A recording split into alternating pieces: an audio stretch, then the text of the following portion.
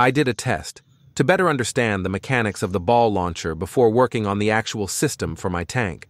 I used two MT2204 motors, two ESCs 30A, controlled via Arduino. All systems are powered by 12V. I replaced the soccer ball with a 3D printed bullet. Has a length of 40 millimeters. Diameter is 10 millimeters. When a motor rotates clockwise, and the remaining motor rotates counterclockwise, the bullet will be inserted into the space between the two motors. When the bullet and the two motors collide, a large thrust will be created, causing the bullet to fly forward at a terrible speed.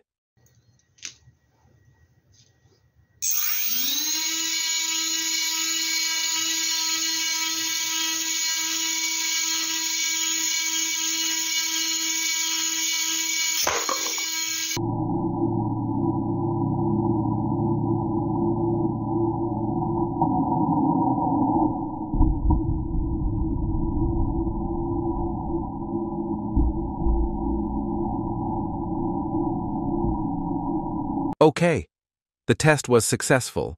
I have completely designed the artillery system for my tank.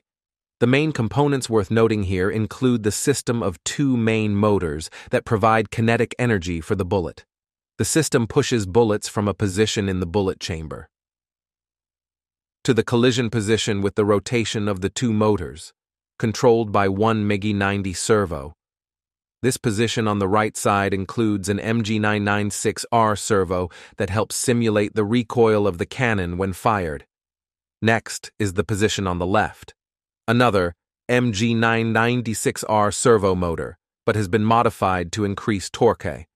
At the final output of this system, the torque reaches its maximum at 60 kilograms per centimeter.